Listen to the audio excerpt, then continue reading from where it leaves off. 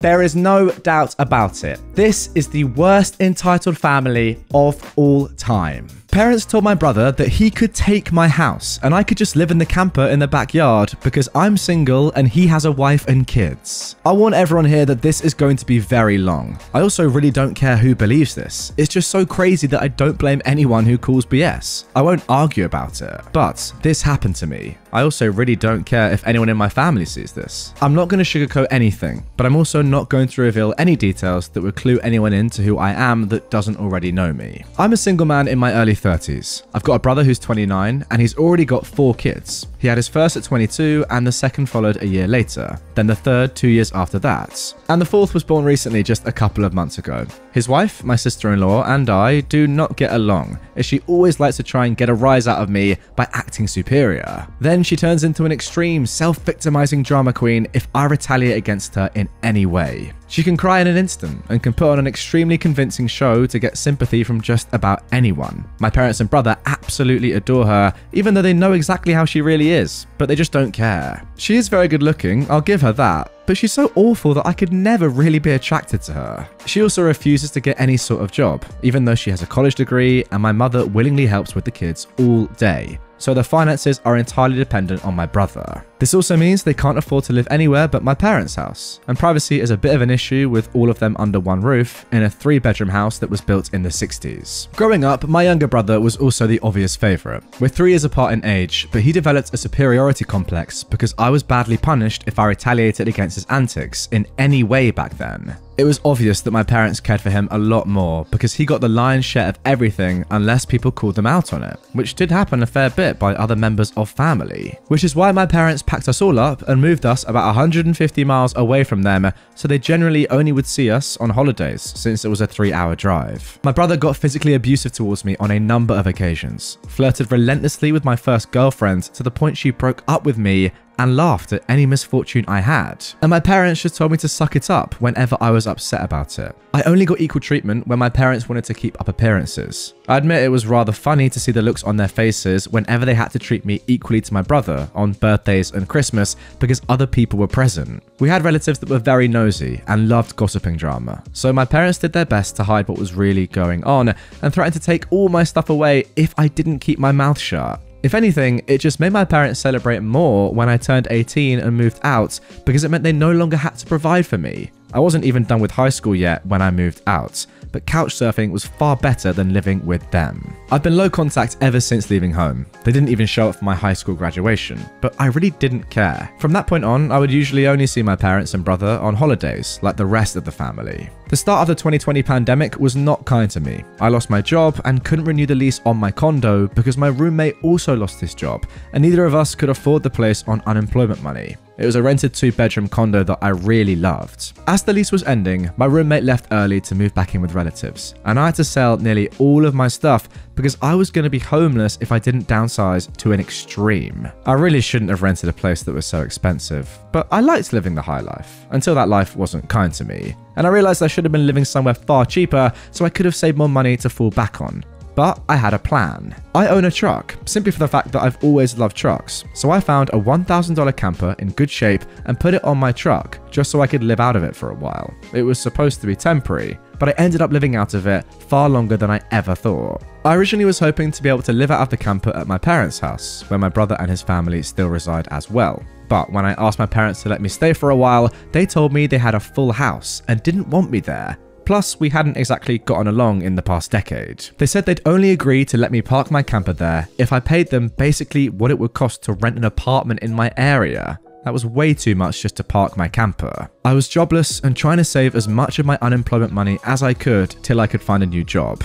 I may as well be living in an apartment with that rent price they were asking. My parents called my camper an eyesore and told me to take a hike since we couldn't come to an agreement. And my sister-in-law thought it was absolutely hilarious that I had to live in a camper. My brother joined her in pointing at and mocking me while calling me a homeless bum. I parked my truck camper in a store parking lot to sleep on the first night that I had nowhere else to go. I felt scared out of my mind that someone might try to break in. Suffice to say, I didn't sleep well that night. There was nowhere else I could go as any other relatives that owned houses were fairly far away, and all my friends were all apartment people. And I was pretty attached to my area as well, so I didn't just want to leave. I'd also had my mail forwarded to a friend's apartment. It was the only way I could still get my mail anymore. Finding a stable place to park was pretty difficult. I went looking around to try and find a job similar to my old one. It took months of living the nomadic camper life, and in that time I had to deal with a lot. Everything from beggars and drug addicts to people demanding I leave because my camper was an eyesore. At one point, someone who told me to move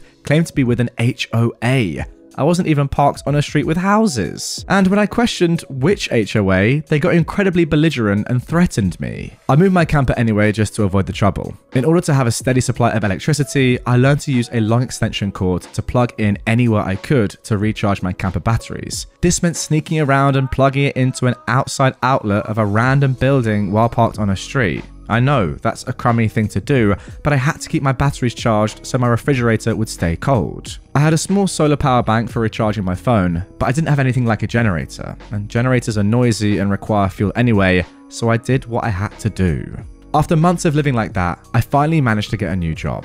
I had to move to the neighboring city to find a job that didn't involve retail. I worked retail while in college, and I promised myself never again. Though I was nearly ready to break that promise. I was still getting unemployment money, but I had no stable place to live while receiving it, and I didn't want to still be jobless when it ran out. Plus, I was bored out of my mind. I had little else to do but read, watch movies on a small portable DVD player, use my phone or laptop, and keep note of where I could park and what local public bathrooms I could use. I kind of envy that the Japanese have public bathhouses. We could really use stuff like that over here. When I finally landed a new job, I practically lived in the back lot of the building by the warehouse in an old employee parking space literally no one else seemed to bother using because they were so far in the back that the area was borderline forgotten. My boss, or the company owner, actually liked this arrangement because I was willingly available to take any shift I could get so long as I had enough sleep. He even let me take the camper off my truck and set it up in one of the spaces so I could drive around without it. Not exactly sure if this was legal, but no one bothered us about it. The entire time I lived back there, I didn't have to deal with many trespassers. There were a few, but the security guards escorted them out. I was pretty much on call almost all the time when they needed me, and was working virtually every day of the week. My boss let me plug my camper into the building for power and water, and I paid a small amount of rent by working for free on Sundays when no one else was in the office but the janitor and security guard. Beyond that, I usually had to shower at a friend's apartment or at my local gym as the camper didn't have a shower in it and only a portable toilet. And I didn't want to fill it because emptying it is a nasty chore. So I used other bathrooms as often as I could. I had a key to the warehouse, and I could go in to use the bathroom there at any hour. I was even on a first-name basis with the night security guard. He's since become one of my closest friends. The camper was easy to heat in the winter with a small electric heater. Summers were not fun though. The camper didn't have AC, so I had to get a used portable air conditioner just to make it bearable. I made a lot of overtime pay, and hands-on learned some new skills from other employees. Eventually, midway into this year, I landed a better position in the company as a supervisor, and started making a better salary than my old job. That's when I decided that I wanted a house. The scare I'd gotten from losing my condo made me realize that I needed something much more stable for the long term. I looked around for something close to my work, and just 2 miles away found a 3-bedroom manufactured home on a small property, but I managed to get it for $10,000 less than the asking price somehow. I used nearly my entire savings for a down payment and got approved for a home loan. I finally didn't have to live in a camper anymore. There was enough space for me to back my truck in behind the house to take the camper off to set it up in the backyard. So I put it there as its own little building just in case I want to use it again. When I was fully settled into the house, I was dumb enough to brag about it on my book of faces. My family saw the post, and that's where this stuff really starts. After a few weeks, my parents and brother, along with his family, came to visit, completely unannounced, to have a tour of my home. I didn't even give them my address, so how they found out where I live, I still don't know. None of my friends have fessed up, and no prior family members visited me before that. So I wonder if they stalked me at work and followed me home or something. It really wouldn't surprise me. Once I opened the door, they practically all shoved their way in like rambunctious tourists, then just started making themselves at home. They all kept poking around, and my sister-in-law had this creepy smirk that she was repeatedly flashing at me. And it was only later that I figured out why, and it made me madder than a bull on steroids that just got stung by a hornet. My parents were constantly talking about how I've got so much extra space now, and it's too much for someone like me who has no wife or kids. Sure, not now, but maybe someday. And my brother kept remarking about how there was more space than our parents' house and that my house was closest to his job too. Red flags all around, I know. Eventually, my brother asked me to speak privately. Everyone else suddenly left the room and piled out onto the front porch. That's what finally made me realize that they'd been planning something. My brother, let's call him Dan for the sake of simplicity, said the house was too much for me alone, and I should let him move in with his family because his wife is pregnant with kid number 4, and my house is much closer to his job. He pointed out that I already have the camper, so I could just live in that outside while they live in the main house, and I'd like to point out that Dan never once spoke of offering rent. Mind you, he's got a good job. He also started talking about how there would be changes and even curfews, and that I couldn't just walk in at any time without prior notice. If it weren't my brother, I think the person I was talking to had lost their mind. But Dan lost his marbles long ago, thanks to our parents treating him like he was the center of the world. I tried to speak, but he kept talking over me as if I had no say in the matter. There was no way in heck I'd rent my house or parts of my house to him. Other people, maybe, just so I could pay the mortgage off more easily, but certainly not him or his nasty wife. I've heard of this exact kind of situation in videos online many times, and never once did I think I'd actually live it because I thought it so ludicrous. But my parents, brother, and sister-in-law do all fit the bill for a bunch of narcissistic entitled crazies. So I picked up my phone and set it to start recording. Then just held onto it. Dan didn't even seem to care or notice that I'd done this, and just sat there with his arms waving around while talking about all the reasons as to why he needed my house. Then he went from saying that to acting like it was a done deal and trying to reach out his hand to shake mine. That's when I finally showed my backbone and said, "Heck no!" And I said it loud enough that Dan stumbled backwards for a second. I'd rarely ever raise my voice to him on that level because I was punished by our parents whenever I did. But this was my house, not theirs. My spine could be as shiny as it wants here. I stood up and then told him that my house was not up for grabs, and acting like I'll let him move in just because they want it won't make it happen. I bought my house for me, and it's not my fault he keeps having more kids and has to keep living with our parents because he can't afford to move out. Dan got as physically close to me as he could without actually touching me and said that I didn't deserve the house and that he needed a better place for his family to live. I laughed back in his face and said that was total BS because I worked hard to be able to buy my house. Of course I deserved it. Dan started yelling that I have no wife or kids and I don't need all the space, so I may as well give it to him. I said I'm not giving him anything, and he never even offered to pay me rent. If I let him move in, I'd still be covering the entire mortgage on my house without even being able to live in my own home. Then Dan told me that he shouldn't have to pay rent because his family comes first, and our parents said I was going to do this, and that I will. I yelled as if their word was law or something, and told Dan that they did not have the right or power to give my house to him. Then, right on cue, my parents and sister-in-law barged back in through the front door and surrounded me to try and force me to agree. There was a lot of fighting, but to sum it up from this point on, I heard the line, "Just do it for Dan," way more times than I can remember. In the fight, I told them they all don't have a say in my life or my house, and to get out before I called the cops. Sister-in-law screamed the loudest at me about how she was pregnant again, and I can't do this to her.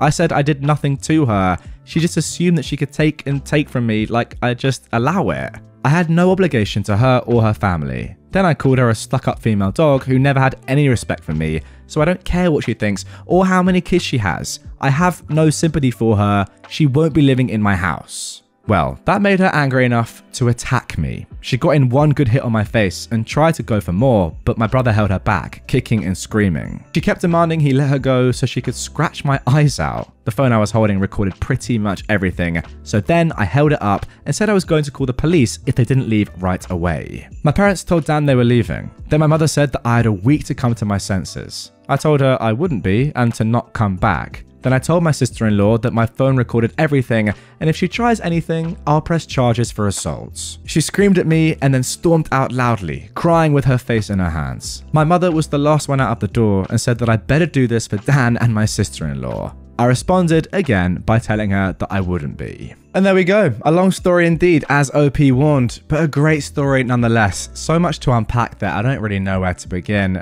Ultimately, I'm just happy that you put your foot down. Maybe, finally, if I'm allowed to say that, in your life, and at last, you've told your family where to go, which, funnily enough, is outside of your house. Now, one thing to look out for is that in the intro of this story that I didn't read out, just a little edit at the start, OP said they were going to be releasing a part 2. So it sounds to me like this might actually just be the beginning, and there may be a lot more to come in this story. Perhaps, I don't want to guess, but perhaps the family coming back and trying to invade the home once again. I don't know. We'll have to wait and see. And if part 2 does get posted, I'm going to be on that. Don't you lot worry. But as for now, without seeing part 2, all I can say is just get as much security in place as you possibly can, my friend. We're talking cameras. We're talking Rottweilers. We're talking maybe 24/7 security guards. I don't know. At the very least, a lock on your door. That would be ideal. Because these guys, they just seem like they're going to saunter in once again and try the same tactic. And they're probably stupid enough to think it's going to work. It obviously won't, but yeah, just be aware. I mean, I love that I'm telling this guy to be aware of his own family, but at this point, what else can you do?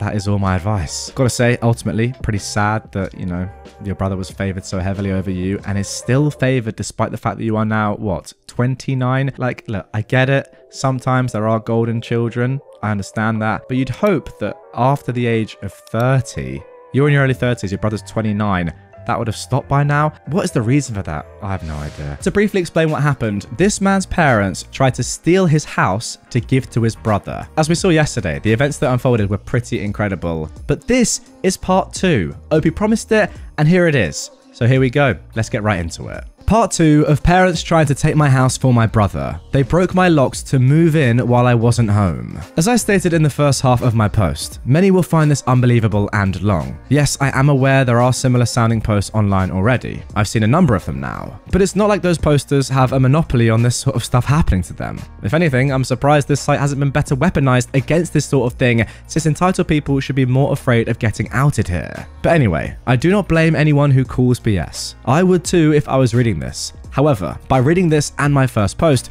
you'll know just how messed up my parents are, as in my life, they were the root of all evil that spoiled my brother into the jerk he is today. And never once have they given me a real reason why, and I kind of fear there isn't one. Some people can't explain why they make choices like child favoritism, so it's all they can do to try and stand by the child they backed, which is exactly what my parents tried to do, and I've practically destroyed their lives for it. Not in the legal sense, but more an emotional one. After I kicked my parents' brother and sister-in-law out for trying to force me to hand over my new house to my brother, I immediately went to my social media and told the story to the whole family. It spread pretty fast, but you won't find it now because it all got deleted some time ago, and I put my own profile on private. I posted about it because I knew that the first thing my family would do when they got home is try to twist the event to make me the villain, and I was exactly right. But I had about an hour to get started before them, and I had video evidence to back up my story about what they'd done. No, I don't plan on showing the video here, so don't ask.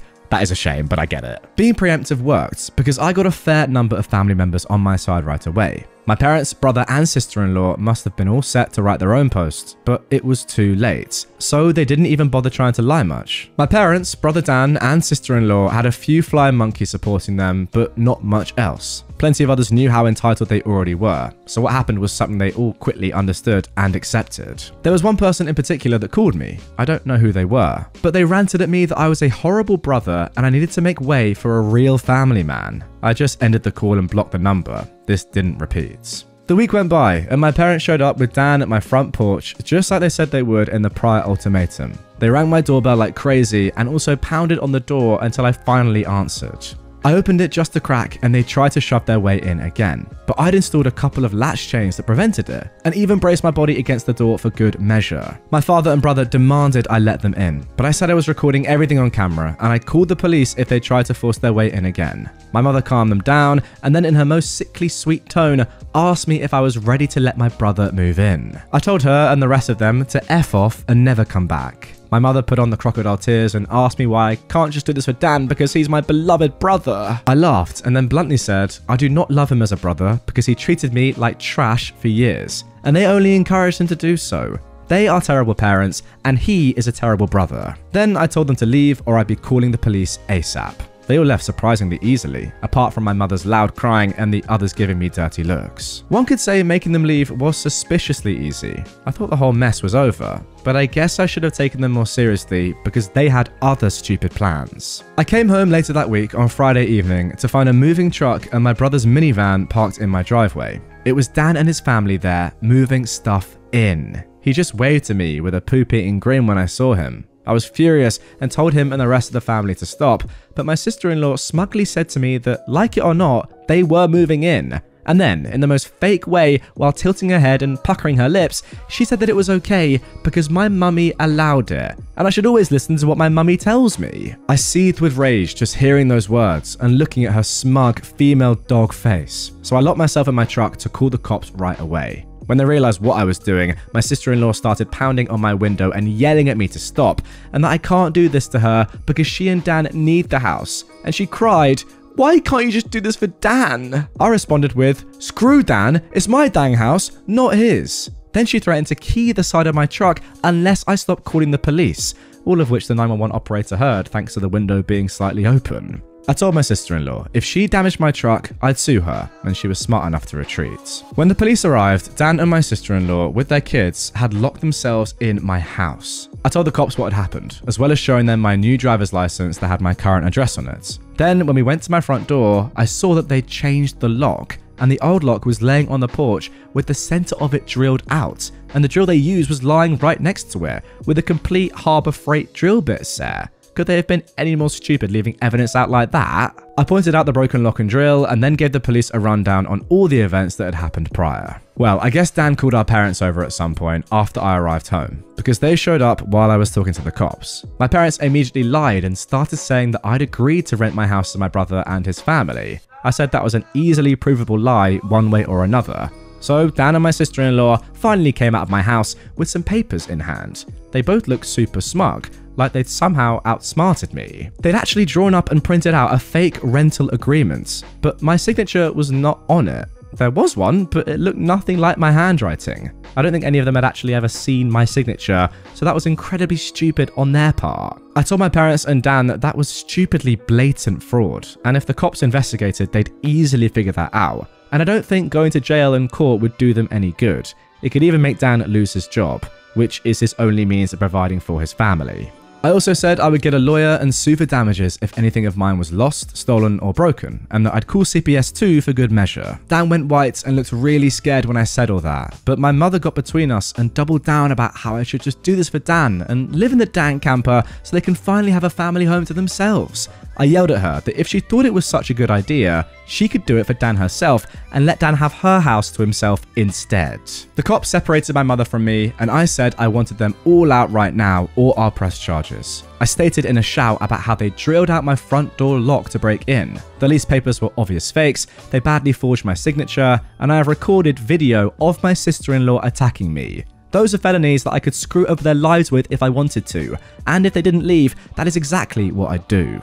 The only reason they hadn't already was for the sake of Dan's kids. So they have one chance to get the F out. The moment my parents heard that, I think it finally clicked that they could not force me to do it for Dan. My mother surrendered and said she put an end to this. Then she went over to my sister-in-law and spoke with her quietly for a minute while my father spoke to Dan. My sister-in-law instantly started loudly crying and ripping up the fake rental papers into tiny bits and tossing them like confetti, only to have an officer tell them to pick up the bits of paper or he'd cite them for littering. Both of the cops at this point had a "I don't get paid enough for this" look on their faces. Dan had to start telling his kids to load their stuff back into the moving truck. The kids were all crying, and the eldest was sobbing that he won't get his own room now. My sister-in-law and Dan gathered their kids up to try and make one last pathetic attempt to guilt me with the sad family routine. You know, where they all gather together in a sort of group hug while all facing one direction.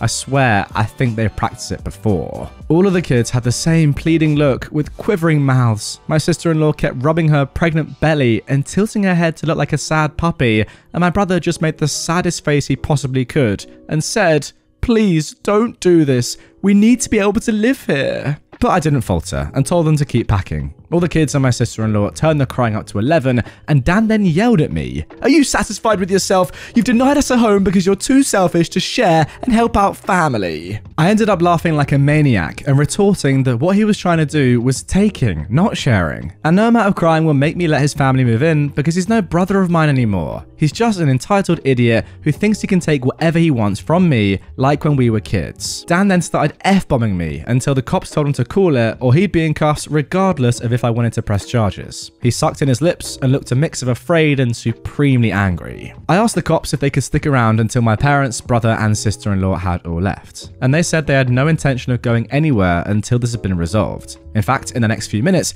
2 cops became 4 as more drove in for whatever reason. That gave my parents some extra incentive to get moving. I made Dan give me the keys to the new lock that he'd put on my front door, though I got another lock the next day anyway because I didn't know if he had copies of the keys or not. He was really reluctant to hand them over. Then instead of handing them to me, he actually threw them down the street and into a storm drain while saying to go and get them myself. But one of the cops scolded him for that and made him go and get them. He had to go and pull the grate off just to get them, and he got pretty dirty in the process. When he got the keys back, he just grumbled, then slammed them down into my hand. I then told them all to leave and never come back. My mother said that I'd be disowned for this, as if that was some kind of threat to me, and I voiced that to them. Then, in an overly sarcastic tone, I said something along the lines of, "Oh no, that means I won't get to come to any holidays with you guys, or I always get treated terribly by you all anyway, because Dan has always been your obvious favourite. You all treated me so badly when I was growing up that if Dan ever needs an organ donor, I wouldn't give him anything. So,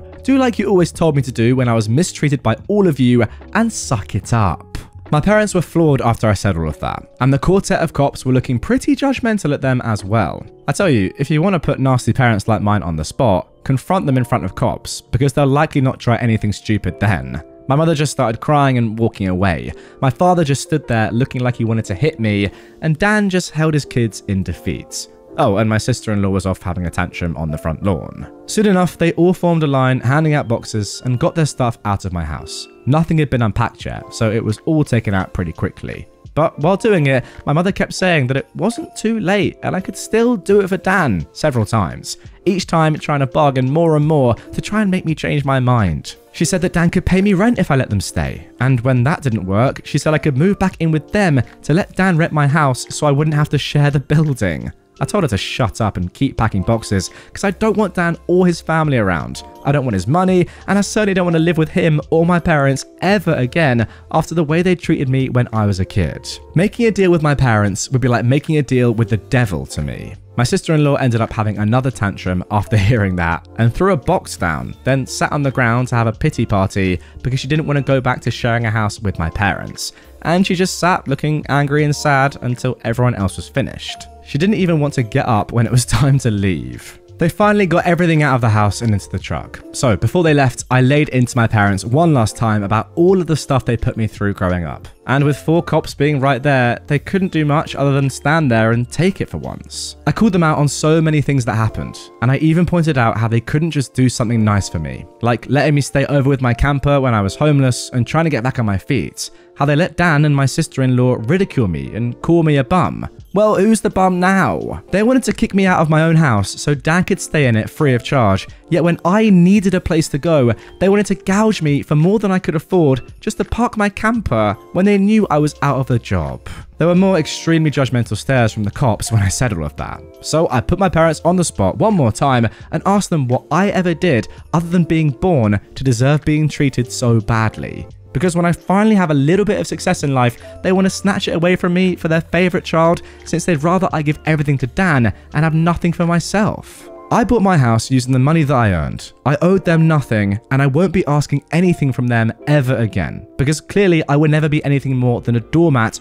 or a cash cow in their eyes. I got no answers from them. They just stood there looking like fish out of water, so I continued ranting and asked them what in God's name made them think they were such good parents after all of that. My father was beet red, but more from embarrassment than anger this time, and my mother was crying that she was a horrible person. I bluntly agreed that she is a horrible person. They all are, and I bet they'll go to hell for it too. They were trashy people and they all knew it. But if I'd called them out on all of this stuff in private instead of in public, they just get mad at me and still act like I'm in the wrong. They just kept up the denial for so long that it's become a part of who they are. My mother buried her face in my father's jacket to cry, and my father looked more defeated than I've ever seen him. Dan and his family avoided me entirely as they finished putting everything back in the moving truck. I made sure nothing of mine was stolen. Not that I'd had a chance to get much furniture yet. I was lucky to even have a couch at that time. They all got back in their vehicles, and my sister-in-law just stood staring at me with malice until my brother finally got her to drive the minivan home. And as soon as they were all gone, I got back online again and spilled the beans as to what happened. My parents were too embarrassed to even try and defend their actions this time, and while the family was somewhat split before this incident, it was now a landslide in my favour. Nearly all of the family has sided with me after this incident, and those who haven't simply aren't siding with anybody. No matter how much my parents previously tried the "we did it for Dan" line, no one listened anymore. So any remaining familial support they had is now gone. Many in the family who I expected wouldn't side with me did.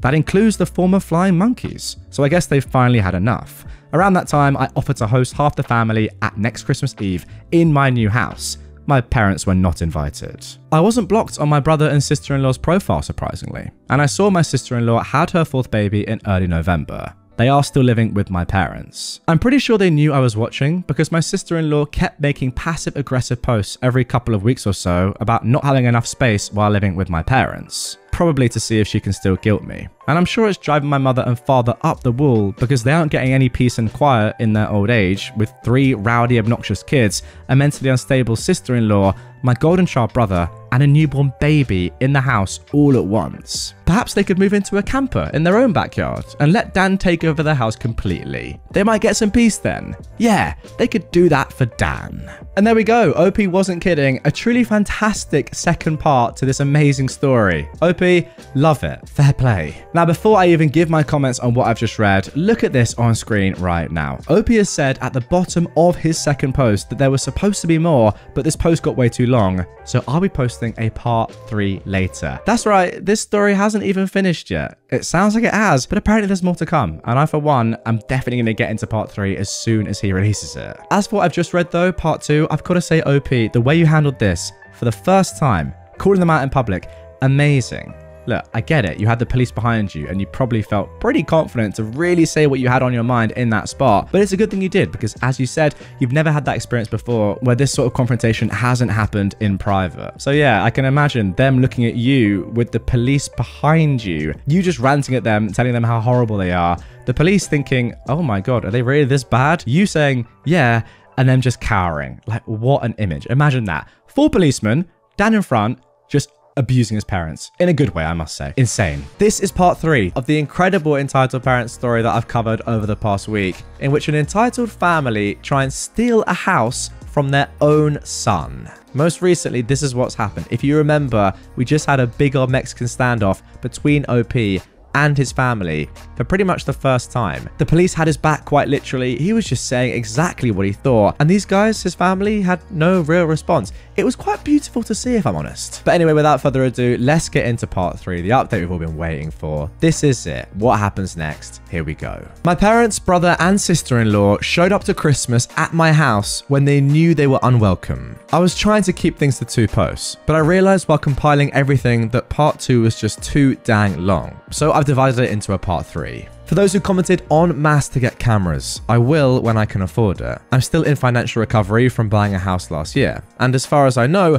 good cameras need a decent computer to record to, and I don't have anything more than a 3-year-old laptop that runs Windows 10. Yes, I am aware of doorbell cams. That'll be the first kind I get. For those who kept saying that I should have just gotten my brother and sister-in-law arrested, the only reason I didn't was because they are parents. Their kids need them. And if Dan was arrested, he'd likely lose his job. And without that, his family has no money. Now, my sister-in-law has a baby that's only a few months old right now. Neither of them need to end up in jail. But you don't need jail for revenge. Police can help, yes, but I got payback without filing a police report. Would I be this merciful again? More than likely not. And they know it. I decided to wait on making an account and posting until after the new year, just in case more stuff happened. And it did. As previous readers know, my sister-in-law was making passive-aggressive posts on social media that were obviously directed at me. Especially after she had her 4th baby in November. She was posting the same repetitive nonsense over and over again. She just found semi-clever ways of rewording it. But she pretty much kept regurgitating that she was tired of living with my parents, that there isn't enough space, she needs her own house, blah blah blah. I know, I sound dismissive, but live through what I have with these people and you'd be ready to sarcastically play tiny violins in front of them too. They're just that bad. Now, since I waited until January to make an account, more happened, just like I thought. I stated before that I'd invited half the family for a Christmas Eve party at my house, and everyone I invited all came, even though it was a fairly long drive of around 3 to 4 hours for them, but they wanted to come and show me their support. I was praised by them a lot for how hard I'd worked to get a house on my own and that they were sorry for everything I'd gone through. I was asked why I didn't just take my camper and drive the 3 hours back to them instead of living pretty much homeless for so long. And I had to sheepishly admit that I was very attached to living around here and I had my best employment opportunities in this area. My hometown doesn't have a lot of great job opportunities in my field, if any at all, and I wanted to make my own way as much as I could. An answer they overall accepted.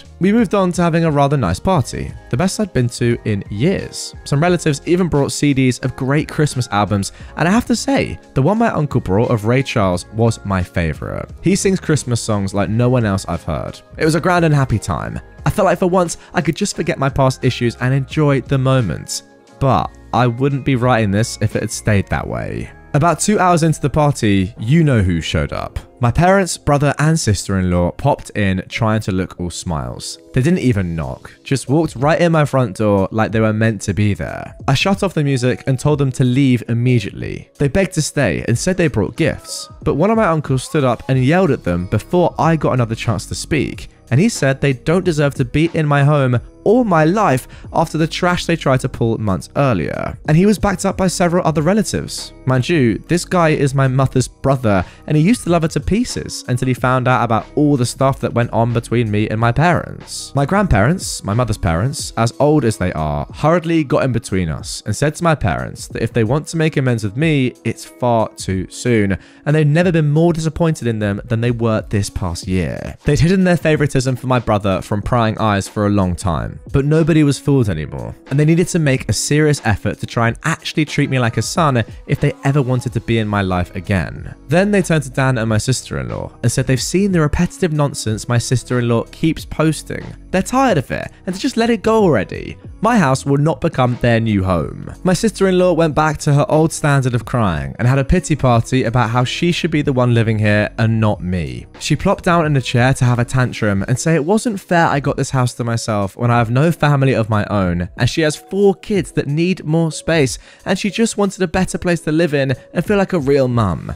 It was petty of me, but I loudly pointed out that she sucks as a mother because she lets my mother do most of the parenting while she sits on her butt all day, drinking, playing on her phone, or going out and spending all of Dan's money. And she has the nerve to complain about it. I even joked that I'm surprised her baby doesn't get drunk from her breast milk since she drinks so much booze, which I admit went a bit too far as I got some stares. And my sister-in-law demanded to know if I was calling her a bad mum. I said the evidence speaks for itself. And if she wanted to be able to afford to move out of my parents' house someday, then she needs to put her college degree to some use, get a job, and learn to save money. My mother already does most of the childcare for my brother's kids anyway, so she'd have plenty of time after her baby gets a little older. My brother's eldest kid, who's 7 years old, ran up to start kicking and screaming at me for yelling at his mum, and he kept at me about how his mum said that I was the bad guy who made her cry and didn't let them live here. That's when my brother grabbed his son to pull him away, but all the other relatives jumped back in, and this sort of turned into a family intervention against my sister-in-law and brother. She was crying, her new baby was crying, her kids were crying. Heck, even Dan was very nearly in tears from the verbal lashing he was being assaulted with. He ended up just sitting on the ottoman I keep shoes in by the front door and looking like a complete wreck. He couldn't look anyone in the eye, he couldn't even say 2 words to me.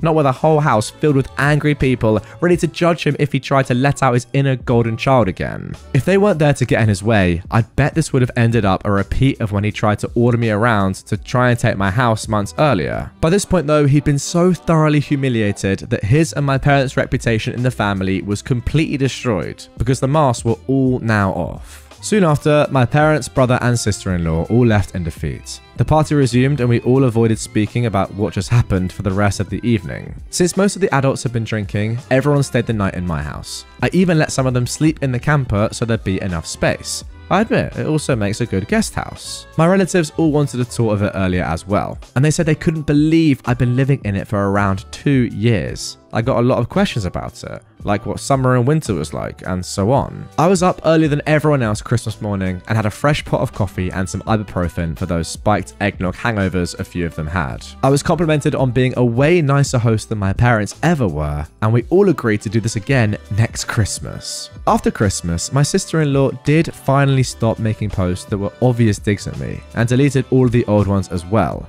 But shortly after the new year, she more recently made a new post complaining about how she tried to convince my parents to get a camper like I had so it could be set up in the backyard. So then Dan and his family could use the whole house as their family home. Well, a taste of one's own medicine is never fun, because my parents turned that idea down, vehemently I hear. No one is going to push them out of their own home, let alone their master bedroom. The post was only up for a couple of days before my sister-in-law removed it, and she's hardly posted anything since then. She loves to complain, but if a tree falls and no one is around to hear it, can it still complain? My sister-in-law, I guess, has realised there's no point in doing it now when no one hears it anymore. And Dan can't afford to move his family out on his salary alone anytime soon. If they end up expecting another child in the next few years, I won't be surprised. Things have mellowed down for me since then, and I've even invited friends over for a poker night. I suck at poker because I can never remember a dang thing about it, but so what? We get to drink beer and eat junk food while being merry idiots. We all loaded up on Whoppers from Burger King and just had at it the best way 4 grown men can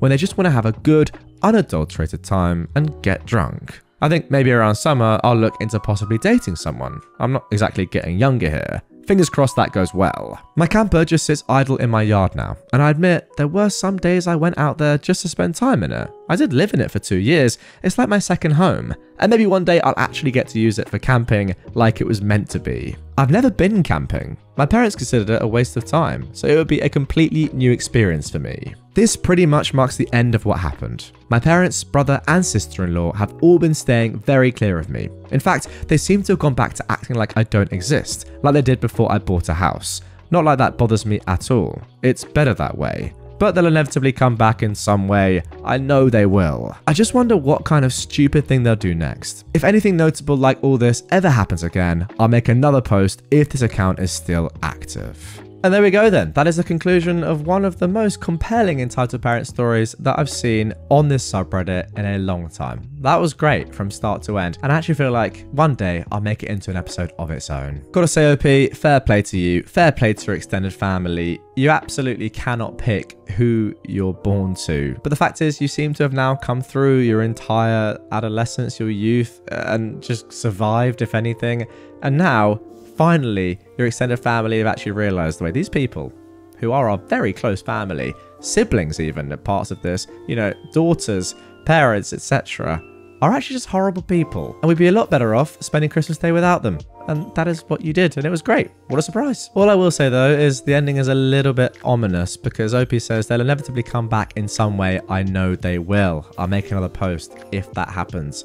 So maybe one day we'll have part 4. Honestly, for your sake, OP, I hope not. For my sake and us watching, you know, give us some more entertainment. But no, seriously, amazing to have got through all of this. Fair play to you, OP. And genuinely, I really hope that that is the end of their involvement. Well, their negative involvement, let's just say that, in your life. This is part 4 now of an amazing entitled parent story that is ongoing and that I've been covering over the past month or so. If you remember, this guy, OP, has a terrible family. They've tried to steal his house, made him live in a camper van, laughed at him for being homeless, and then eventually just tried to invade everything about his life. We've got 2 parents that are only just finally realizing how bad they've been over the years due to the rest of the extended family telling them to their face at Christmas. We've got Dan, OP's brother, who isn't much better. And then we have the worst of all of them, Dan's wife, who is just an absolute terror. We left part 3 with all of them being kicked out of Christmas in front of the entire family. It was beautiful to watch. And that is where this story picks up. My parents and Dan were back sooner than I thought, and they wanted money this time. This will not surprise some people who commented on my previous posts, because my parents did some of the exact things they said they would, which was wanting either my money or my signature. I did expect the classic lines of narcissists saying that I owed them, or give me some kind of socialist BS of sharing the wealth. But that was just my imagination running wild. The ensuing situation was somewhat similar to that, but much more tame, I guess you could say. They seem to know not to push me too far now, and were mostly aiming for pity. It began when my parents recently got in touch with me through social media and asked for a meeting in a public place of my choosing. It just screamed trap, but I wasn't afraid. In fact, I was amused. They know I'm not to be screwed with anymore, so I could only wonder what they wanted this time. I picked a local restaurant that may have a name of an olive and a garden in it, and we met up there. Dan was with them, but he kept his mouth shut most of the time. We had awkward greetings, ordered some drinks, and then cut to the chase. My parents begged me to help Dan get his own apartment so he could finally move out. Apparently, Dan's credit isn't so great. Gee, I wonder why. Could it be his wife regularly spends him into a hole? Well, they asked that I help by either supplying some capital or by co-signing for the apartment and helping to pay the rent for it. I simply said no to both. That's when Dan spoke up in anger and yelled at me that I have so much and I don't have a family to support like he does. He needed my help and I should be sparing the money for his family since I don't have one myself. I laughed and asked where they were when I needed their help. Oh, that's right. They were pointing and laughing at me for being homeless. Or should we just go further back to my childhood? I'd love to delve into that with plenty of ears to listen in around us. My mother grabbed my hand and begged me not to speak of any of it. My father and Dan both just looked away and said nothing. I'm pretty sure they wanted to say something like they used to at me, but they held their tongues. I asked them if they thought I was rich or something, and their looks said it all. And when I told them I don't have that kind of money, they looked at me like deer in headlights. I broke it down about how much I'd managed to save for the down payment on my house and the way I had to live and work in order to save that much so fast. And then how I spent nearly all of it on the down payment of my house. I'm still in financial recovery.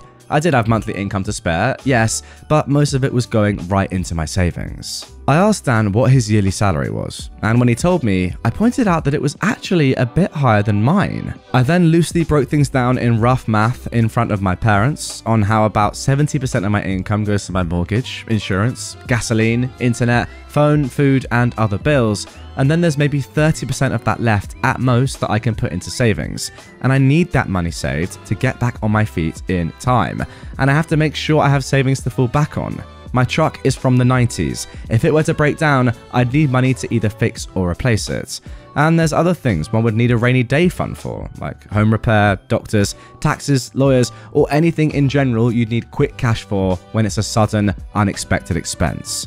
So, as you can see, I just can't spare money for Dan, and I also refuse to co-sign for anything as that would leave me on the hook for any bill that Dan couldn't or wouldn't pay. Then I pointed out that that's likely why my parents didn't co-sign for Dan's apartment themselves long ago, and my mother just started crying again. I was pretty much one step ahead of them in all of this. I'm not an ATM and I'm not a fool, and I stated that right to their faces. I expected my father to become angry with me like he always does, but this time he just, well, didn't. I've known this man to explode on me for the slightest provocation of not enabling my brother all of my life. But this time he just didn't do that. There wasn't even a sneer on his face. The only way I could describe the look he had was regret and defeat. Maybe a regret for being a trashy parent, or maybe a regret because he can't bully me around anymore, who knows. Either way, my parents couldn't really argue with me, and I wasn't about to give them any money. Dan just got up and said this was all just a waste of their time and that he was leaving. My mother started apologizing for him, but Dan still wanted to leave. Then, just to kill with kindness, I offered to buy them a round of unlimited soup and salad while we were all there. I guess they couldn't turn down free food since we hadn't ordered anything but drinks yet, and they stayed. I went out of my way to talk about anything other than money. Dan remained quiet and was either eating his food or looking at his phone, but my parents just awkwardly talked with me. They brought up that they've recently joined a local Christian church, and they'd already been going for the last 2 weeks. I said, good for them, and they of course started trying to advertise that they'd like me to go too. I simply said no thanks, and they were smart enough not to push further. When the meal was finished, Dan left a $10 on the table for the tip and walked off without saying another word to me or anyone. My mother just excused his behavior and we all parted ways. That was about it.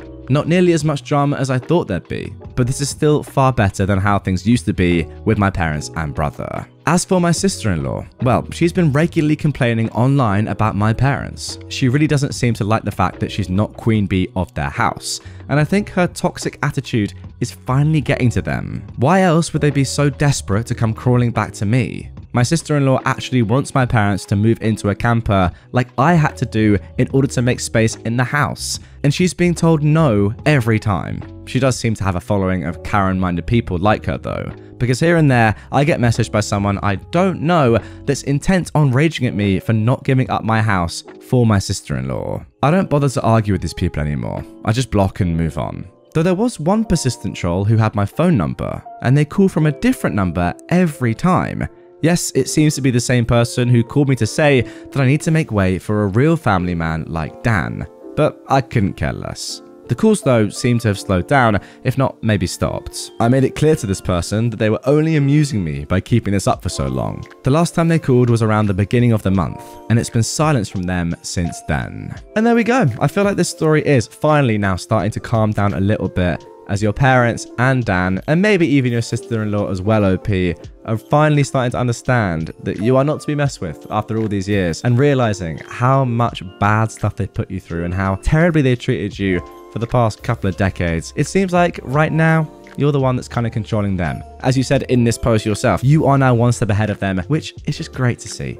Because there was a limit, wasn't there? There was a limit. I didn't want to see you getting mugged around, you know, bullied like this for your entire life. And now you're just absolutely destroying them.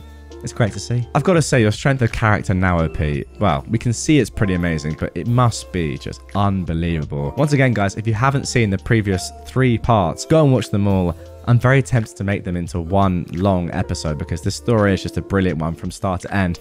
And let's be honest, I kind of hope that it hasn't ended yet and there's more incoming. Not to the detriment of OP, but just for our enjoyment as an audience. I think that's okay to say. Now for our next entitled parent story. I just wanted to be a kid. My mum's immigrant guilt ruined my childhood. My mum and I immigrated to the US in 1997. She met my stepdad through an international dating service. My life in America was never hard, so to speak. My mum always told me and my sister growing up though that times were tough. As a kid, I never knew what that meant. My childhood was filled with the word no. As a kid, you're gonna want toys and to go do things with friends.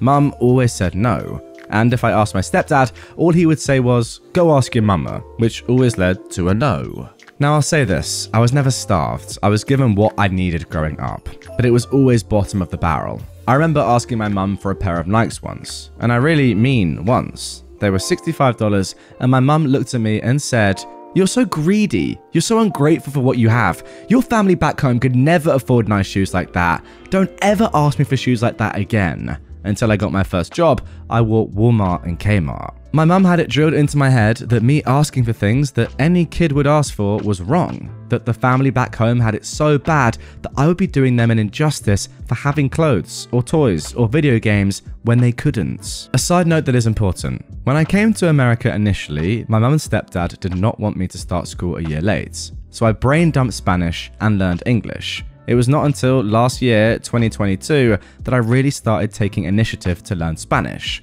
Also, a side note about my parents. They have separate bank accounts, and my stepdad claims that his money is his and my mum's money is hers. This will become relevant. Also, my mum would never pay for a ticket for me to visit our home country because she said it was too expensive and that I didn't speak Spanish anyway. I got to the point to where I was very fluent in conversational Spanish. My original plan was to surprise my mum. I practiced by getting in touch with family members back in our home country. I was talking to one of my cousins and I asked her how her day was. She said it was okay, but she was waiting for the wire from my mum. At first, I thought that was some sort of slang that I was not familiar with, so I asked her to clarify what she meant. She then tells me that she was waiting for my mum to send $800 down to them and that they were waiting at a Western Union for her MoneyGram to come in.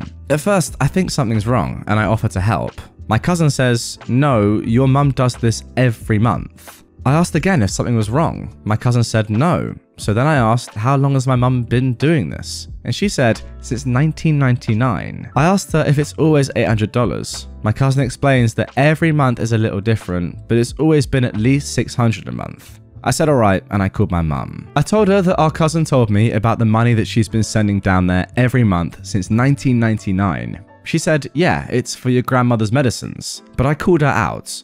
No, it's not. You send them money because you feel guilty about living in America and that they can't. So you send them money every month and they spend it on the same things you've told me I wasn't allowed to have because I was greedy. I told her that during that conversation, I asked my cousin what type of clothes and shoes they wear. They said all the name brands that I was never allowed to look at. They took vacations on my mum's dime to Brazil, Peru, and Puerto Rico, while I missed every single school field trip that required money. I got a job at 14 so I could help with groceries and buy my own clothes because I felt that I was costing my mum too much money. I explained that according to them, she would send at least $600 a month down there. That would mean that she has sent over $170,000. I told her she could have helped me and my sister get through college, but instead we had to take the student loan route.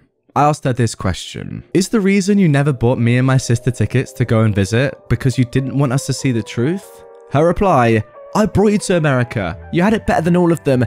You're just ungrateful. I said, no, I just don't feel guilty about being here. If they really wanted to come here, they should have used the $170,000 that you sent them. If you've made it this far, you might be wondering where my stepdad is in all of this. His belief is, if the conversation is about money that is not his, then it's not his problem. Wow, a very smart man right there. It was never about the clothes or the shoes. I just felt so betrayed because I wanted to experience what other kids around me experienced. Not everything, but some things. As a kid, I was made to feel terrible for wanting anything because I supposedly had it better. I handed my mum my paychecks for years, thinking times were just too tough, just to find out that I had nothing to feel guilty about. I feel like my childhood was taken away from me because I wanted all the things a normal kid asks for. Wow, super interesting story there. I'll be honest, halfway through reading that, I wasn't quite sure what I was thinking. I kind of felt as if OP was quite spoiled and hadn't realized it yet, but then as I continued to read, I realized exactly what was going on and the fact that OP's thoughts were completely justified. And in truth, yeah, you're right. Your childhood was kind of stripped away from you and you were made to feel emotions that you really shouldn't have felt, you know, guilt, remorse probably, just because of your mother. What I'll never understand is someone that favors their extended family over their literal children. I just don't really get that. And what is the point there? Like, why are you sending so much money over to your family? I would get it if you had that money and were spending it, you know, on lots of different things, as in if you had a massive income stream, an amazing job, and you were like, okay, yeah, I have some spare money to send to my extended family after treating my kids to a great life. But the fact of the matter is, you are not forcing, but you know, pretty much encouraging your 14-year-old daughter to work, taking some of her money, her paycheck, and then sending it to your extended family and telling her, your child that is, that she can never demand nice things when you're sending money to your extended family in the knowledge that they're buying nice things. That I just don't get. Super interesting one. It's very original. I don't think I've ever come across a woman or an entitled woman like this. I don't even want to say entitled because it doesn't necessarily strike me as entitled. It's just a really interesting mindset. I've also got to take back what I said about your stepdad, right? He definitely should not have let this slide. I presume he knew what was going on, and maybe that's the reason why I was like, yeah, okay, if you're sending over that much money to your extended family, we're having separate bank accounts. I'm not getting involved in that. Because let's be honest, after tax, sending almost $1,000 per month back to your family is actually an incredibly large amount of money. And there's no wonder that your own kids were having to deal with that lack of money in America because you're sending so much back home. You weren't allowed to go on field trips. You weren't allowed to even look at brand items. That is just not a nice childhood. And what I really like is the fact that you had openly admitted that it wasn't about owning them themselves. It wasn't about having that pair of shoes necessarily. It was the fact that you literally asked once and were just said no to. And that was that. Like every other kid, I know, you don't have to have the Nike shoes, but if every other child has a pair of Nike shoes and you're like, any danger, mum? Can I get them for a birthday present or something? And she says no, you need to realize how lucky you are while sending that much money back home. That's not very good parenting right there. We actually left the story on a little bit of a positive note last time, if you remember, in part 4, where OP was kind of getting one up on his family, in particular over his brother Dan and his wife. But yeah, as I said, if you're not really following that or you're not entirely sure what is going on, the best thing to do is go and listen to the first 4 parts first. Just sit back and relax. It's all one story, so treat it as an extended episode. That is what I would do if I were you before we get into this. But 8 months after that initial surge of posts, we got these updates, starting with this. Well, I figured I'd wait half a year or so after the original post to update everyone. but it ended up being longer than that. Yes, things did go bad again, but not really for me for the most part. I'm pretty much fine, if not almost unscathed, since last Christmas, apart from the time my parents and Dan came to me for money, as my last post said, and a more recent confrontation between me and my sister-in-law that you will read about here. Don't worry, we'll get to that. That is the final update of this saga. I did get a few cameras for my house, including a Ring doorbell at the front. I didn't tell my family about the cameras just in case, but thus far, nobody has attempted a break-in. I think the way I outed them all before scared them into leaving me alone, for the most part anyway. I've taken to renting out 2 of the rooms in my house. One to a close friend, the other to a friend of said close friend. Both have been fantastic tenants. They know to keep quiet and leave me alone most of the time, and even have small refrigerators they keep in their rooms so they don't need to keep any of their drinks in the main fridge. The deal I gave them on rent was too good for them to pass up. It increased my monthly income well, and even after taxes, I'm still monthly putting away some decent amounts in the bank since the rent money pays a good chunk of my monthly mortgage. You're all probably wondering how my parents, brother and sister-in-law took to me renting out those rooms to friends. Well, the answer is not well. My father and Dan stayed out of it, but my sister-in-law freaked out, which made my mother come crying to me over how I could have rented those rooms to Dan and his family instead. We had a bit of an argument in which I pointed out, for one thing, they freaking broke into my house before to try and steal it. She wouldn't want to let someone who did that move in with her. Also, there wasn't enough room for me, Dan, and his entire family in my house. Not that I'd ever share a roof with them anyway. It's a 3-bedroom and a manufactured home, no less. I have the master bedroom and its adjoining bathroom. That would have left only 2 small rooms for Dan, his wife, and 4 kids. Not to mention, they'd be annoying as frick to me all the time. Quick reminder guys as well, Dan is OP's brother. Also, my mum knows very well that I can't be around my sister-in-law because she intentionally antagonizes me. And they all mocked me when I was homeless before. Besides, my current tenants are both single guys in their 30s that I get along with. My mother had some sobbing excuses for a while, but she finally let it go and admitted that she was just desperate. Oh, and also OP has left this little edit in here. My parents found out I was renting rooms because my sister-in-law basically stalked me in some way. Then she told my parents, and then my parents contacted me. And then my mother came over to cry about it. Since then, my parents haven't bothered me once about the house, so things are good for me. My parents and Dan, not so much. It turns out my sister-in-law is a far worse person than even I thought. I already knew she was a gaslighting, self-victimizing drama queen, but she sank even lower because Dan's youngest child turned out not to be his. Yep, you heard all that correctly. My sister-in-law had an affair, which in retrospect isn't all that surprising, and something a few people here totally called months ago. After being caught, my sister-in-law was ousted from the family. Dan just recently finished with his divorce, which actually went in his favour since we thankfully live in an at-fault state. Dan also sued to get his name taken off the birth certificate of the youngest child and won. Basically, after the incident where my parents tried to force me to hand over my house, things got pretty tumultuous over at their house. My sister-in-law blamed me a lot. She was convinced somehow that I had tons of money, like I'd won the lottery or something, and that I should share the wealth. Apparently, it was her idea that they come to my Christmas party because she hoped they could all try to get on my good side. It was also her idea to make my parents and Dan try to get money from me for an apartment. So it really burst her bubble when Dan and my parents informed her of how my finances actually were. For the longest time, she had Dan and my parents fully engulfed in her toxic mindset and only fed their narcissism with her own. So her blaming me made the rest of them blame me. That is, until what happened in front of the police when they tried to steal my house. That is when the downfall for my sister-in-law really started. My parents and Dan were apprehensive about coming to my Christmas party after the way I'd outed them. But my sister-in-law convinced them to just throw together a few cheap gifts from what they could get at the last minute and just show up, because he'd never throw us out once we're already there. Boy, was she wrong. She gambled on that plan, and I, with the complete blessings of everyone I'd invited, threw her and the rest of them out. Her plan, she no doubt thought was the most clever thing ever, backfired in her face spectacularly. I guess being chewed out by family at my party not only wrecked my parents' reputation even more, it actually started a wake-up call for them to eventually not listen to my sister-in-law anymore. And as I said in my last post, my parents decided on going back to church. Perhaps because last year I'd said they'd probably go to hell for their actions. I can't say that's the real reason, but you gotta admit, it would feel kinda satisfying if that was the case. Though my parents hadn't been to church in 2 decades before going back. While I don't think it's a bad idea that they're going to church, they need to understand that going doesn't just give them a do-over for all the trash they've done in the past. But I have a little faith that they're at least trying, because my parents came to my house without Dan to personally apologize to me after they'd seen an animated video of my first 3 posts.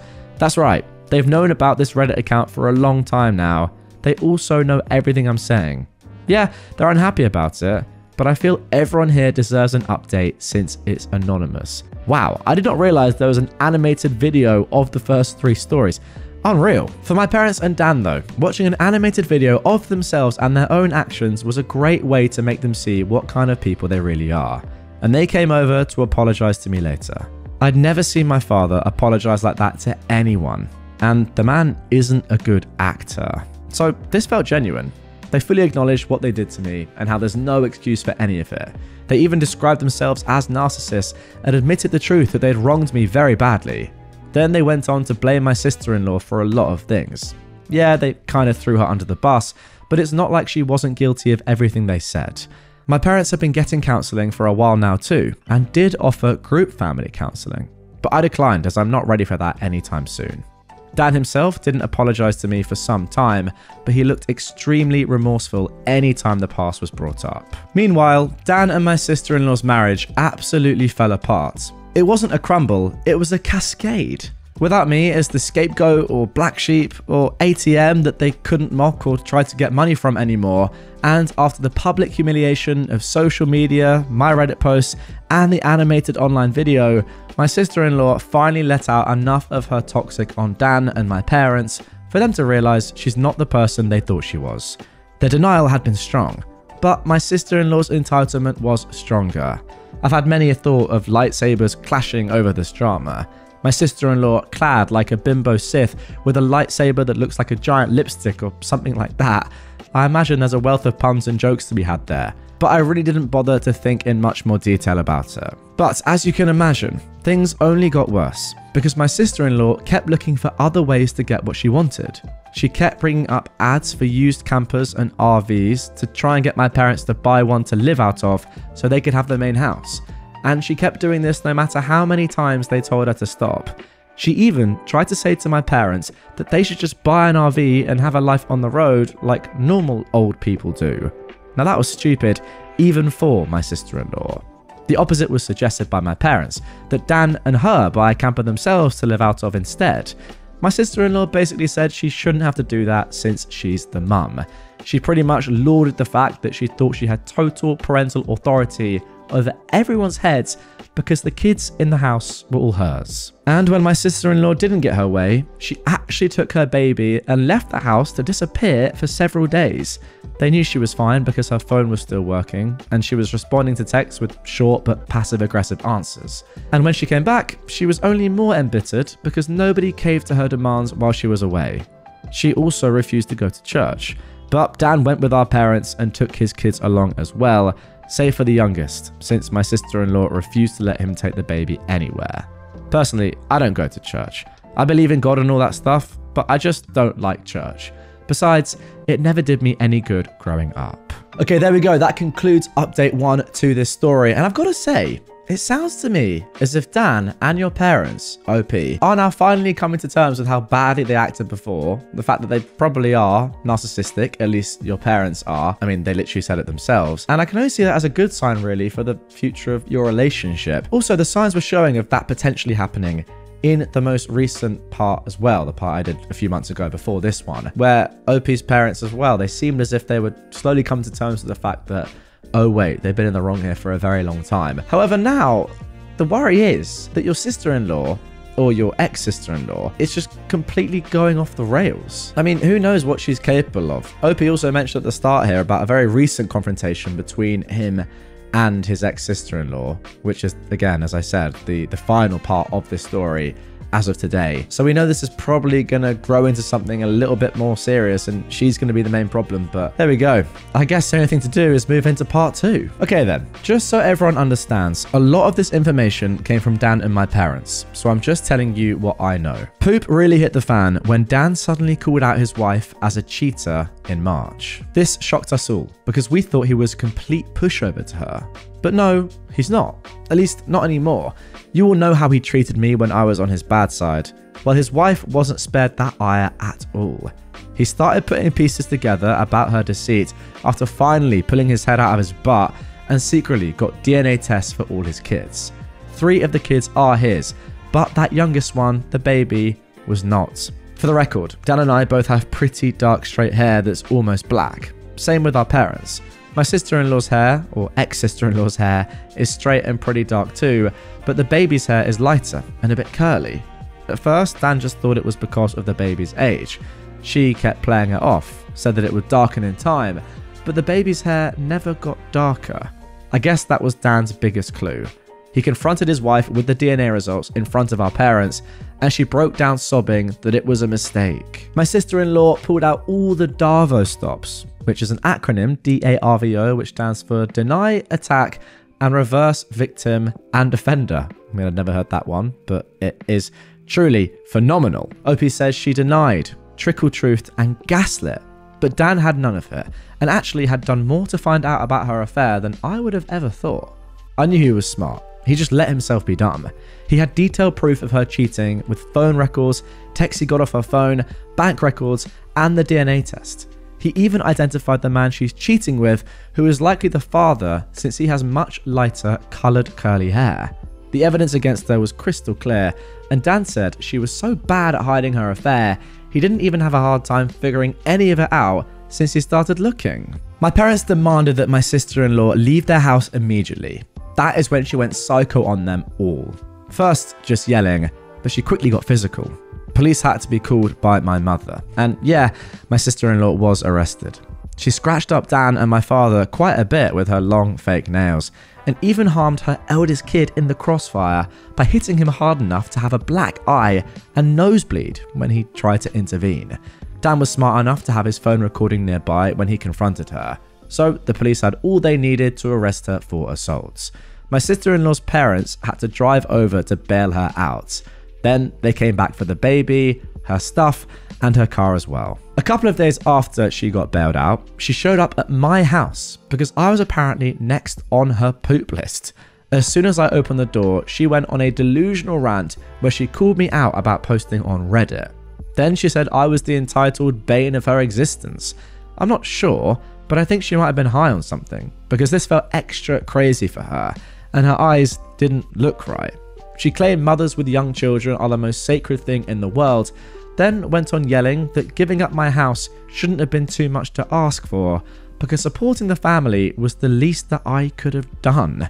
And if I had, then her family would still be together. When I tried to talk while she was spewing all that out, she actually attempted to shove me and cover my mouth. She even had her hand poised like she was ready to scratch me. Well, that went about as well with me as you can expect. I'm not exactly one to be threatened, and I told her I'd call the police if she didn't take her hands off me right that moment. I also told her I'd got it all on my doorbell camera. She started panicking the moment she heard camera. Then I ended up verbally savaging her to the point she was backing off my porch. I told her she had some gall to call me entitled when she's exactly that. She didn't work for anything she had anymore, cheated on her husband, and got pregnant from her affair partner. Made my mother do most of the parenting for her children, spent Dan's money till they were in a financial hole, and acted entitled to my home to the point of trying to steal it. I called her entitled times 1000, and that she's a greedy female dog who is blinded by narcissism. Then I told her to stop blaming me for her own actions and to never show up at my house again. Wow, that is phenomenal, I've got to say. And that is giving me some flashbacks to OP's wonderful rant to his family before. Being told all that was pretty much all my sister-in-law needed to hear before jumping back into her car. Then she peeled out and sped off. This was finally the straw that broke the camel's back for me. Now that she was separated from Dan, I ended up finally going to the police and filing a report on her for harassment and the assault she'd done on me last year, and her putting her hands on me at my front porch only added to it. The police have it all on record now, and I gave copies of the video to Dan for his divorce lawyer. And yes, I did file for a restraining order against my sister-in-law. It was easily granted because it was obvious the woman is unhinged. She's not made a social media post about me since that I could see, but that's just because she put her profile on private. I hope her blameship against me has long since sailed. Either way, she's left me alone. My sister-in-law was still with her affair partner during the divorce. At the time, I had no real idea of what kind of man he is, but any person who monkeys with someone else's spouse and even has a child with them really doesn't have a lot of morals to begin with. Once the divorce was underway, my sister-in-law admitted that Dan just wasn't man enough for her anymore because he couldn't afford to give her the lifestyle she wanted. She actually believed herself to be on the level of a trophy wife and that she deserves to be with someone wealthy. Dan said he pulled a me and maniacally laughed at her. He said she was nowhere near hot enough to be a trophy wife, along with mentioning any other fault she had. My sister-in-law ended up humiliated by this and ran off like a child. Due to having to live with her parents, my sister-in-law was forced to work in their family business because Dan wasn't giving her access to his bank accounts anymore.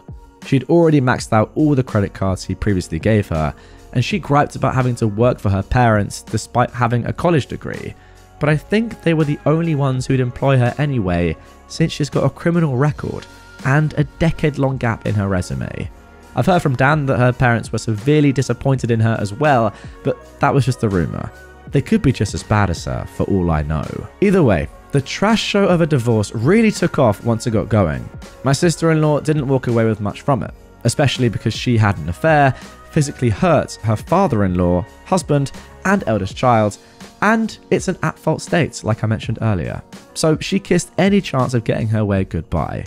I'll go into detail about it in the final post. Now, OP mentions a final post there, but actually don't worry, there is one more update, update 3, but then 2 more additional posts after that.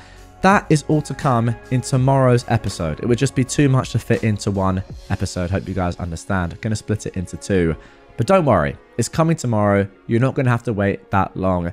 Make sure you put notifications on and then you'll know when it's posted. Now, similarly, with this update to the previous one, I feel like, yeah, it is just your ex-sister-in-law OP who is becoming the major problem. I think, actually, to be honest, I'm kind of thinking to myself, in a way, she's probably happy with the notoriety she's gained from your posts doing so well. Again, like the animated episodes, you know, the stories that are read on TikTok, on whatever, Snapchat, whatever, YouTube, of course, my channel. It all helps, doesn't it? So in a way, now that she knows about the Reddit post, she's probably like, oh, this is quite good. Maybe I am a trophy wife after all. But in reality, she's, yeah, clearly a narcissist. But on top of that, she's just a horrible person. And that really is obvious from these first 2 updates. It's been a long road, but as it stands, at the time of recording, these are the last updates, the last post that we have from OP about their truly horrible entitled family. But yeah, for now, let's crack on and get in to the last few posts from OP. Alright then, so let's get into what OP is calling part 3 of this update. Part 3. This is what I know of the divorce from my brother Dan. Dan's lawyer pulled some strings to get the divorce started as fast as possible, but it cost him. I don't know the specific details or how much it all cost. They never told me.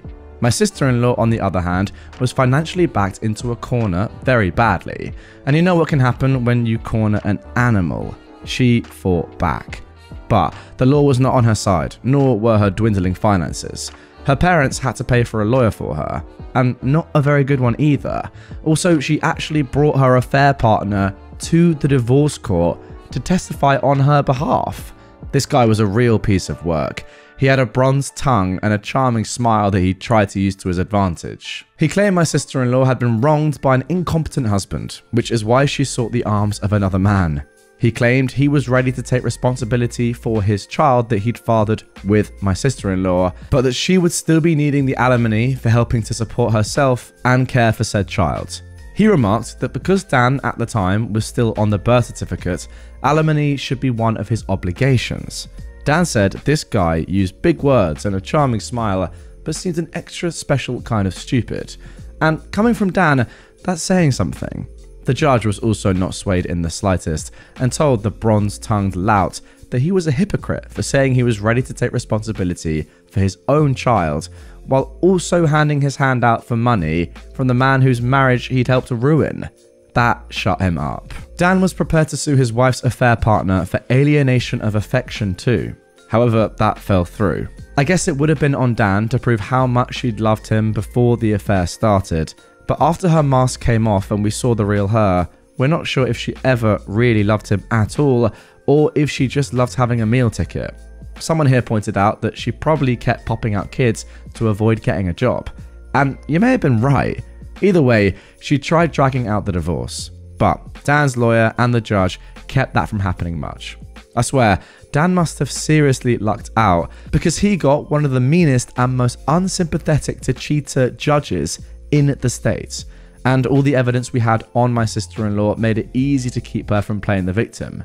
So instead, she just let her real female dog self out since there was no point in hiding it anymore. The court had all of the records provided by Dan and myself. Police reports, photos, and recordings to prove that she was an abusive narcissist.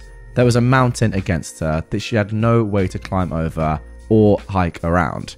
She tried standing against the mountain, but that was prime avalanche territory. In the end of the divorce, my sister-in-law struck a deal to end things quickly.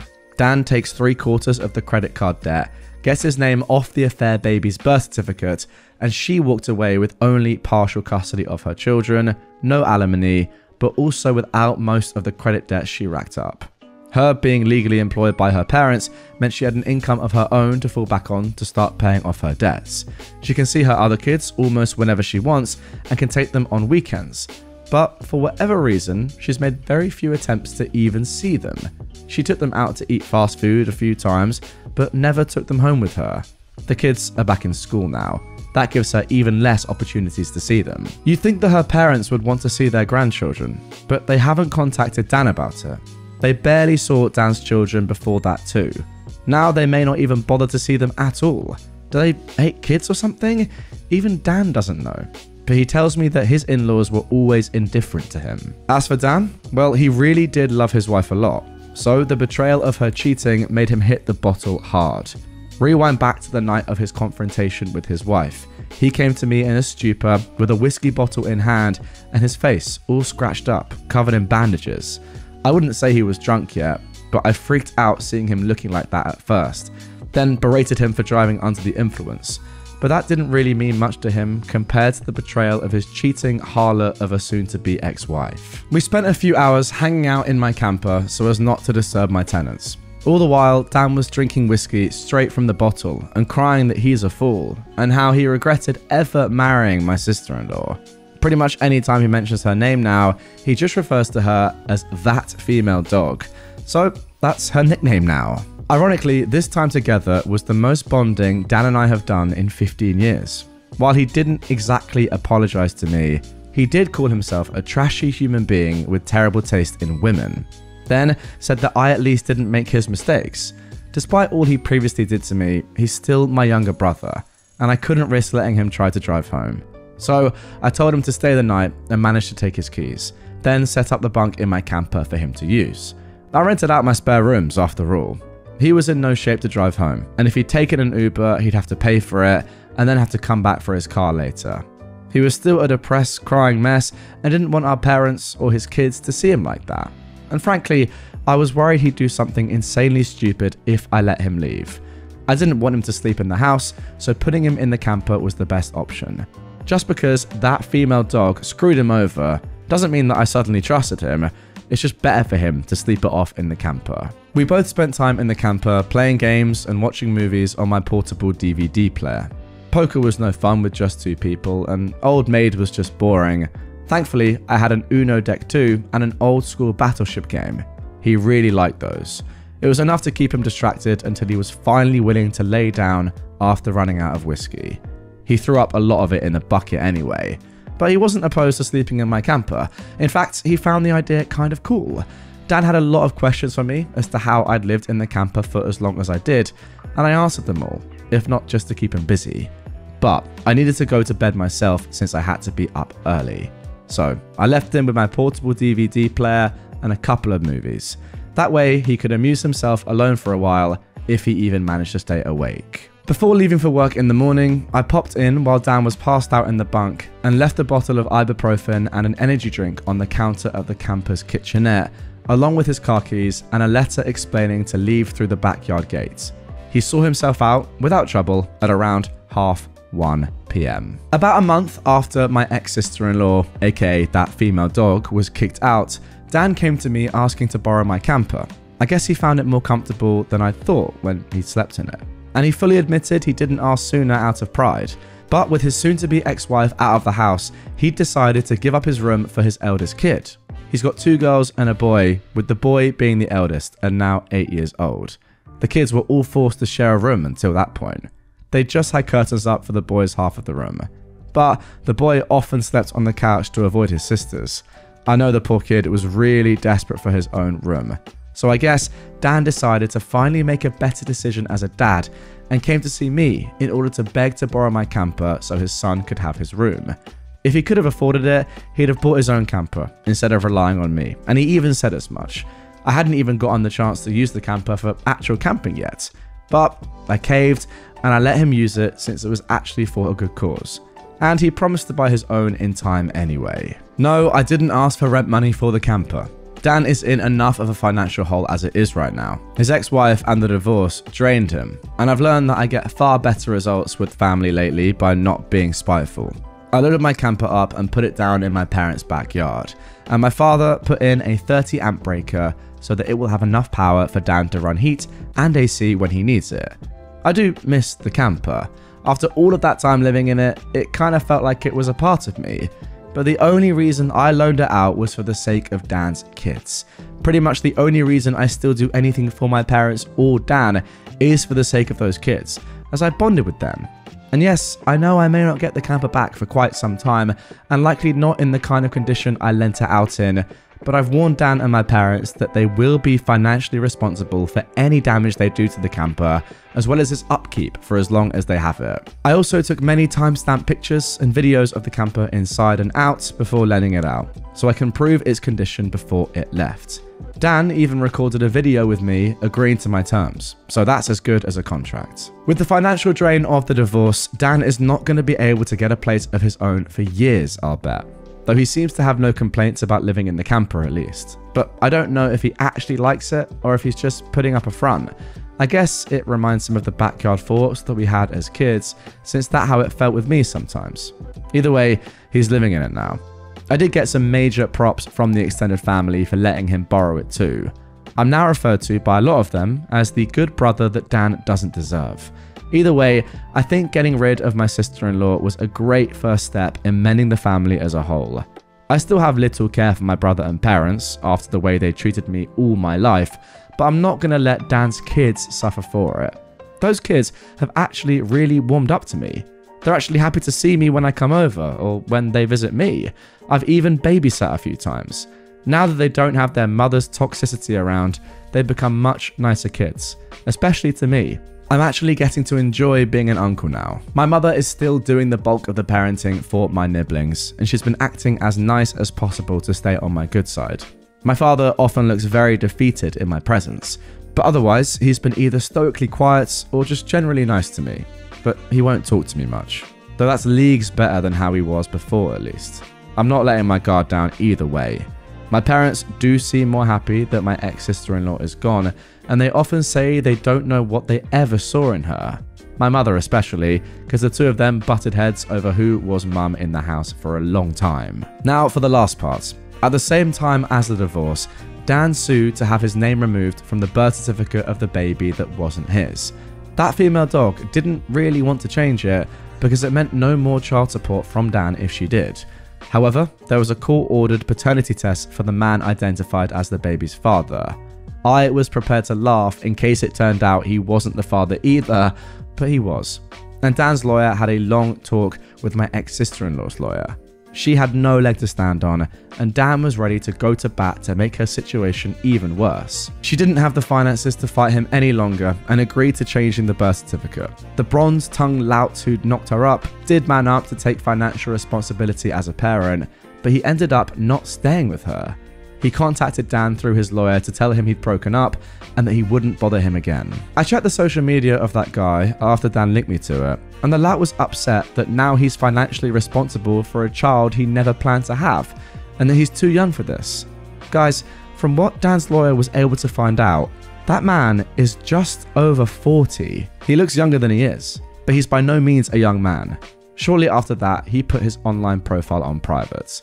My ex-sister-in-law did the same with hers a long time prior, so I've no more information left to give. This may be the end. My ex-sister-in-law is out of our hair, my parents and brother have finally made a real effort to be better people, I'm surprisingly happy as an uncle, and my house is still my house. Okay then, there we go. Yeah, like I said at the end of the last part, realistically, it's just the sister-in-law now that's the only problem. To the extent that ultimately, Dan and your parents, OP, are really come to terms with the fact that, yeah, they acted terribly. And although we didn't get an outright apology from Dan there, which I think would have been so good to see, we were close. I feel like he really wanted to say it, couldn't bring himself to, but I feel like the remorse is there. Now, I will say, despite the fact that OP has said that this might be the end, at the end of that part, it isn't. There are 2 more posts you'd be delighted to hear to come that are specifically involving OP's ex-sister-in-law. As I said, she is the main problem now, but she's still about. Also, a lot of you might, I guess, be asking or thinking, why is OP suddenly being nice to Dan and his family?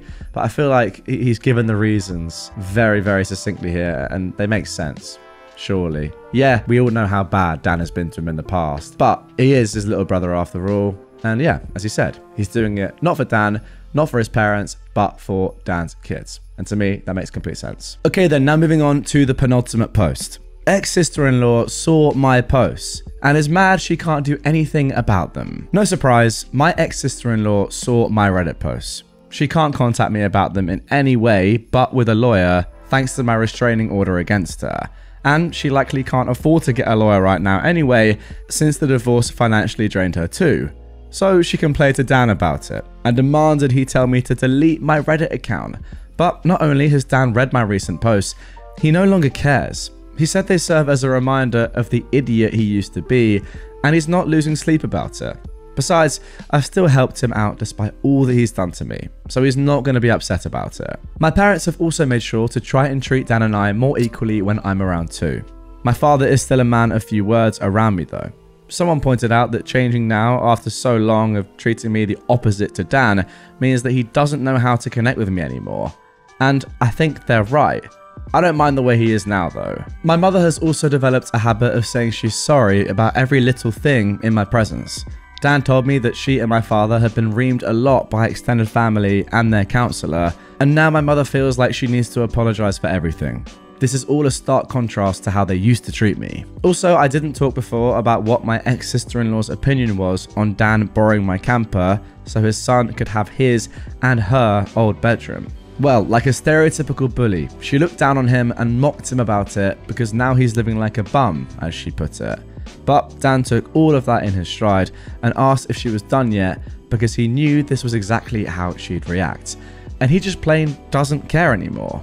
She's borderline dead to him and her insults fell on deaf ears. Then he pointed out to her that he was living out of the camper because he was putting his kids ahead of himself so his son could have his own room. Something his ex never did, despite being their mother. She just weaponized her children and pregnancy to keep from working and to emotionally blackmail everyone. Then he asked her to remind him how that was working out for her. Mind you, this was early on in their divorce. I'm sure you can all guess her reaction. Dan said his ex did have quite the tantrum about my recent posts, but no one has bothered to contact me on her behalf to take them down. So she just has to live with the well-deserved shame. She's been trying to act nicer to Dan lately. Guess the grass isn't so green living with her parents. Dan tolerates her as the mother of his children whenever they meet, but nothing more. He will never take her back. He's told me that he can never look at her like he used to, and the very thought of her turns him off emotionally. So she pretty much has no chance of reconciliation. I have no new info on her affair partner. His social media is still locked down, same with hers. And it's likely to remain that way as long as I have a chance of reading them. Now you might be thinking that that is probably the end of the story, but no, 2 months ago we got this. My truck got egged on Halloween. This happened in the middle of the night or the very early morning on the 1st of November. I suspect it was my ex-sister-in-law. But the person my cameras recorded was wearing layers of heavy sweats and had their face wrapped up along with big glasses covering the eyes. You couldn't really tell if they were a man or a woman. They came on foot too, so no identifying car. They did look about my ex-sister-in-law's height though, but that's not much in the way of evidence on its own. If it was my ex-sister-in-law, she knew about my cameras, so covering her face and body for petty eggy revenge was probably the smartest thing she's done in years. Way to finally put her college degree to use, by egging a beat-up old pick-em-up truck. The egger showed at around 3 AM. I was deep asleep and didn't hear anything. Whoever it was that appeared that night quickly threw a dozen eggs or so all over my truck. They didn't attempt to do any more damage at least, and were gone in a flash as soon as the last egg was thrown. I didn't see the mess until I was leaving for work in the morning. I ran my truck through a local car wash during my lunch break, and that took most of the egg off. I had to scrub it a bit more later after work. Egg really isn't good for the paint, but the truck's from the 90s and doesn't exactly look mint anyway. I did take photos and I filed a police report with the CCTV footage as evidence, but so far nothing has come of it. There was no real damage other than my minor irritation and $15 at a car wash. If my ex-sister-in-law did do this, then she was smart enough to only throw eggs and not key my paint or slash my tires, so my insurance wouldn't be involved. I don't think much will come of the police report, as the cops seem to dismiss it as a probable prank by a teenager. I get they were probably overworked, but at least the report will keep a paper trail in case of future incidents. I've waited till now to post about this because I wondered if anything else would happen, but no, just right back to peace and quiet. I'd appreciate any good advice on the matter though, just in case something like this happens again. And also one final update from OP here. I asked around with some people on the street about cameras possibly seeing the person who egged my car. Responses range from "we don't have them" to "it was Halloween and people pull stupid pranks, let it go." The few people who were helpful told me that I waited way too long to ask and the footage auto-deleted. So basically, the egger got away. But if it was my ex-sister-in-law, I'm guessing she had to walk around a half mile in those sweats just to not get her car spotted on camera. It wouldn't surprise me if she questioned if it was even worth the efforts. Oh well, I guess I'll just wait and see if the egger comes back next year. I did hand out printed pictures of the egger though, and even stapled a few up on posts. So now people in my neighborhood are aware at least. The tenants renting out 2 rooms in my house have stayed out of it, and I really don't blame them. It's not their problem. Okay, so there we go. As of the 15th of January, 2024, that is all we have for now. Sad, I know, but it's been an absolute marathon.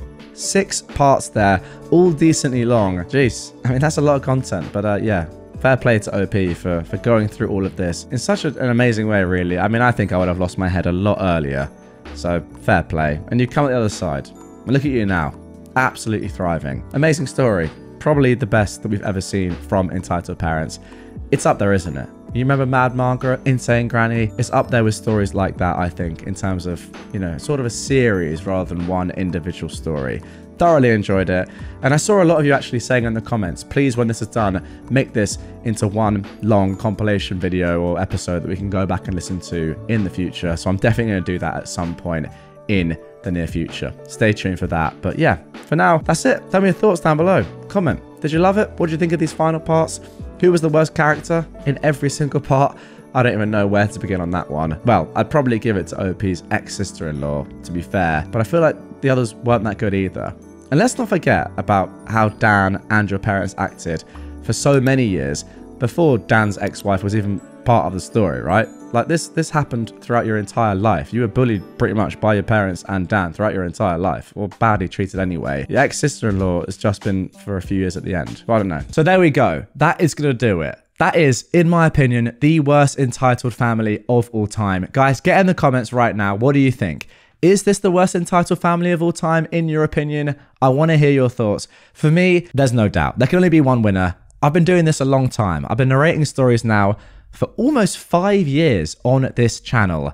So I think I'm in a pretty good spot to say. For me, these guys are it. They're the best. They're the GOATs. But yeah, let me know down below if you agree. Thank you very much for listening and watching to this one. If you enjoyed it and you're not already, make sure you are subscribed. If you want more content from me right away, check out this episode on screen or down below in the description. And with that all being said, I'll see you guys in the future for some more Reddit content.